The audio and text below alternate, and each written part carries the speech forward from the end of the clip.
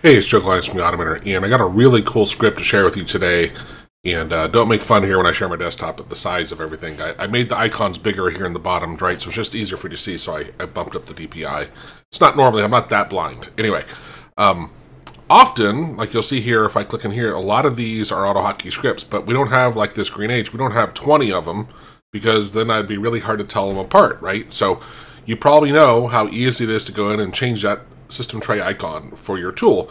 However, a lot of people don't do it because it takes a couple minutes and, you know, it's time consuming, and then you have to find the icon. Well, our tool does both for you. It can help you find an icon, and you can actually search. It's really cool. So you go up in here and say, oh, I want to search for, let's say dog. Are there any dogs? Nope, I should have thought about that. People. So we've tagged thousands of these icons. These are all, and it looks at your computer across all the DLL files that we're aware of, and looks at them, and then a lot of them we've tagged with certain things. And what's really cool is right here, you can choose what you're trying to do. Do you want just the path to the thing? Do you want to, this set tray icon is the one I normally use, and most of us normally use.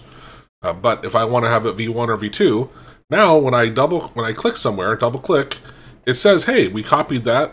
So now, like I actually have, let's go into this one script. I'm going to edit it because it shouldn't be just blank. This is our pretty links manager. Notice it has no tray icon. Now I had that commented out because I just realized that was there. But let's go ahead and just paste that. Now I'm going to save it, and I'm going to relaunch this. Now it actually used, if we go back into our tool, it was that one, and in here I should no longer have. Now I have pretty links manager. What is this? Oh, it's running twice. That's interesting. So maybe that doesn't have a single instance force. I'll have to double check on that, which obviously it should. But you get the idea, right? There's a lot of different things, like our notify class, which is what we used in that bottom right. You can even have, we have that built into it. So this would give you the format for using it in your notify, using our notify class. So it's very, very cool. You can go, you can also filter on the different DLLs if you know the one you're looking for. However, we've tagged a lot of stuff. Also colors, so green.